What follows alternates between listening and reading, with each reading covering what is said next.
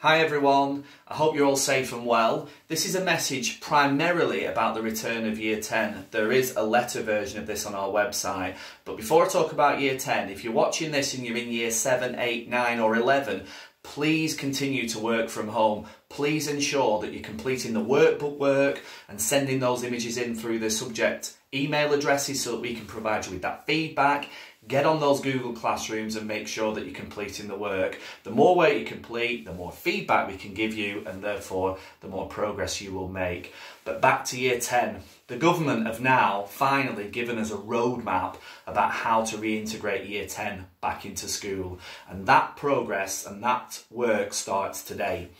You will receive a survey, and it's really important that you complete that survey as a Year 10 parent and send that back to us so that we've got a clear understanding of your intention about whether you're going to send your child back or not. How is it going to happen then? From next week, that's Tuesday the 16th of June, we will start reintegrating Year 10. We have split the 160 students of Year 10 into 4 groups of 40 students because the government tells us we can only have a quarter year group in at any one time. So your child will be given a day of the week to attend, and they will be given a time slot and an entrance to actually arrive at. The time slot for most students will be 9:20 with a view to a 9:30 start. The entrance will be one of the main entrances at school, and it will be one specific day of the week. What will be the offer on that day? Well, each child will get a lesson of English, a lesson of maths, a lesson of science, and some supported study time to work on their option subjects. Each student will receive a lead teacher because those 40 students will be split into 4 hubs, if you like, of 10 students in each one. So the maximum class size will be 10 students. We have a really stringent risk assessment in place that's been passed by FCAT.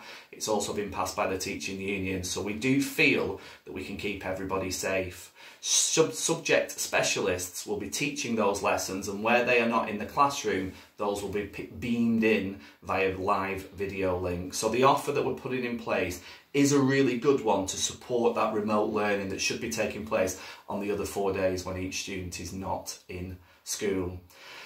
Clearly, we are in a public health crisis, and the expectations around behaviour at Aspire are always very high, but they are as high as they can possibly be at the moment. So we expect students to behave and conduct themselves appropriately in school. We have added some further detail to our behaviour policy, which is online, and you can see the COVID-19 section.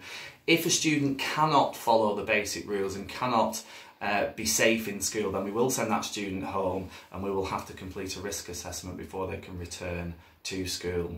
If you decide that you are not going to send your child back, then we'd love to know why. So when you complete that survey that will be sent out to you today, please give us the reason if you're not planning on sending your child back. If you change your mind in the future, then you can apply for a place very quickly using the admin email address.